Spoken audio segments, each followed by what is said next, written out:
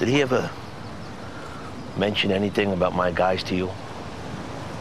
He didn't like Paulie. He thought he was a psycho. What about Pussy? He really didn't have much to say about any of you guys.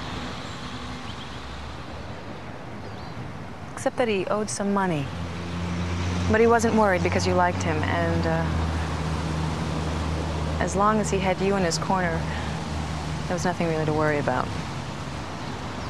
I'm not gonna lie, because he's dead. He didn't have a good thing to say about anybody, but it did feel like he could trust you, Tony.